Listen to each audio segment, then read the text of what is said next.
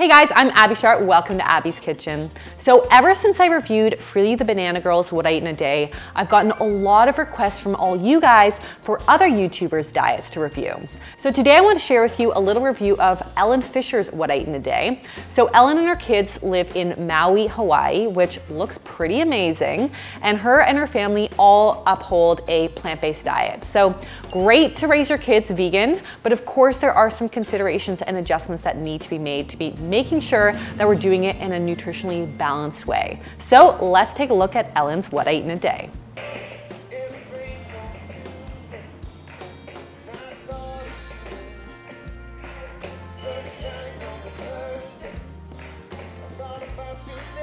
So first of all, those kids are adorable, and big kudos to Ellen for getting her kids involved in the kitchen. I think that is a fantastic and very important life skill, but I'm not a fan of big quantities of juice for children. I mean, I think from what I can see, it looks like her son is really into just snacking on the whole foods himself. So I don't really know why Ellen would just let him do that and serve that as a snack. It would probably save her a lot of time and probably a lot of money as well. So I get that a lot of parents think this is the only way to get in all those vitamins and minerals, but when we're juicing, we're losing out on a lot of those really important fibers. So if you're going to go the juice route, you definitely want to keep it to no more than like a quarter cup for a young child. That looks like a lot more than a quarter cup, so that would be my big concern. And you know, don't just throw away that pulp. I saw her kind of skimming it off or straining the juice. All that pulp has the fiber, and so what you would want to do with that pulp is maybe stir it into yogurt or oats, or you can dehydrate it and make it into some kind of fruit and veggie leather. That would be a really great option, so you're not wasting all that great food. Breakfast. Today's having some avocado now. I just finished working out, and now we're having breakfast together. We're gonna have papaya and avocado. Oh, look it. It's definitely his favorite. So I love watching this little kid eat with his fork. He's got some great utensil skills, and I agree, avocado is definitely one of my son's favorite foods. It's a great source of monounsaturated fat, so really healthy for babes who are growing. Also, I love all the antioxidants in that papaya. It looks like a really yummy combination, but I'd love to see some more variety here in this diet. Ideally some source of iron, so maybe some pulses, some lentils or beans. That would really help balance this out and make it a lot more nutritionally complete. Super good. Super sweet today. You want to get it yourself? Yeah. So side note, it looks like Ellen is just having papaya and passion fruit for breakfast. I would love to see some protein up in here. It definitely is reminding me a lot of our friend Freely the Banana Girl, but I do love how much that Ellen really lets Sandy be independent with his food. I think that is a great skill. I love that he is just getting in there with his fork, he's doing his thing, he's self-feeding, he's self-regulating, and that is a really important feeding skill.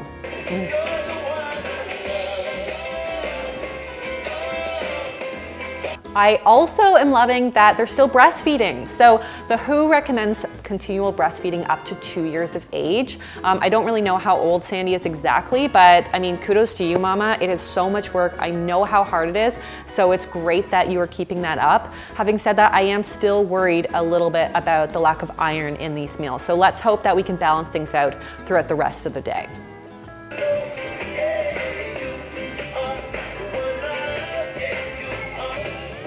All right, so looks like lunch is a smoothie. And again, I just wish I wasn't seeing so many liquid foods. So first at breakfast with the juice, now we've got a smoothie. I mean, I do like that she added some hemp hearts to the mix, and hemp hearts, of course, are gonna add some good fats and some protein and some fiber and some iron. But again, not a whole lot else. There's also some spirulina in here, which of course is packed with nutrition. There is a lot of hype around spirulina, and we don't have a ton of research to support it, but I do think it is a really great nutritional add-in, so that's fantastic. But it really does look like Sandy is so interested in enjoying like whole pieces of food, so I really would just have loved to see more opportunities for that. Homemade broccoli sprouts, and I have romaine lettuce, and I'm going to mash it all up with the avocado. Squeeze a little bit of lime juice, and add some dulse to it, sea veggie dulce. He loves it. So it mix it super well into a little salad. So more avocados. Again, avocados, super nutritious, but I would love to see some more variety in the fats that Ellen's offering Sandy. Also, it seems like pretty much all the foods that Sandy's getting are like really soft, like purees or juices or smoothies. Not a whole lot of variety in texture and different things to pick up and explore. So I would have loved to see some more options on that front. Also, not a fan of the addition of the sprouts, because sprouts are actually grown in a warm environment and are often linked to foodborne illness. So they're not recommended that we serve them to children when they're raw. So lightly cooked sprouts would have been a better choice for Sandy. So I do love that she added some dulse in there to get some protein and iron. But let's talk about Sandy's overall diet for the day. So we've calculated how much nutrition Sandy's getting in a day. We did not include the breast milk, of course, because we really don't know the length of the feeds or how often he's feeding or how much was actually consumed. But based on what we can see, it does look like Sandy is meeting his nutritional needs for the day, but I would definitely say that his diet is far from balanced. So there are some vitamins and minerals that may be missing or low in Sandy's diet. So let's talk about that. First of all, let's talk about B12. B12 is a common nutrient of concern for people who are taking on a plant-based diet. So I'm really hoping that the family is supplementing in general. Next, the big one that I'm concerned about is, of course, iron. So we really need to ensure that we're getting enough iron in our baby's diets, especially after the 6-month mark when breast milk becomes inadequate. So I like that I saw a little bit of iron in the seaweed that was added to the salad and the hemp hearts that was added to the smoothie. But the smoothie was shared and he really probably didn't get that much from it. Also, there was some iron in the collard greens in the morning juice, but he probably only ate like half a cup of that, which would probably amount to about 1 milligram of iron. Now, toddlers between 1 to 3 years actually need around 7 milligrams of iron. So I would love to see more plant-based sources of iron like lentils, tofu, broccoli, and fortified cereals. So my next nutrient of concern is zinc. I would have loved to see more zinc-based foods like oats, beans, legumes, nuts, and seeds, all of which are really important for growth and development for busy babies. And then finally, let's talk about vitamin D. So because Sandy is breastfed, it's recommended that you get your vitamin D from food sources or supplements, since breast milk is low in vitamin D.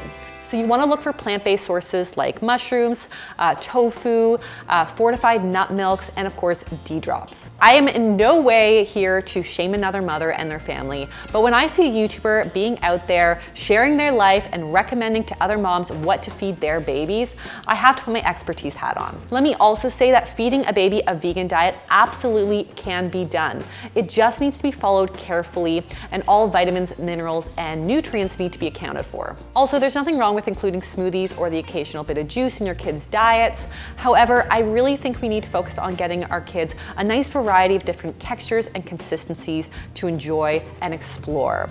Not to mention, when we juice everything, we lose out on those beneficial fibers. Finally, I would just like to see more variety in this kid's diet. I'm sure he would love to explore new foods and develop different oral motor skills, and also to ensure he's getting all of the necessary nutrients in his day. So if you are considering feeding your child a vegan diet or any kind of restricted diet, make sure that you're speaking to a registered dietitian and coming up with a strategy that works for both you and your family. You want to make sure you're getting this information from a trusted professional and not necessarily from a YouTuber. So guys, I hope you enjoyed this video. If you did, be sure to give it the thumbs up. Leave me a comment below with some YouTubers what I eat in a day videos that you'd like me to review. Subscribe to the channel, and I'll see you next time on Abby's Kitchen. Bye!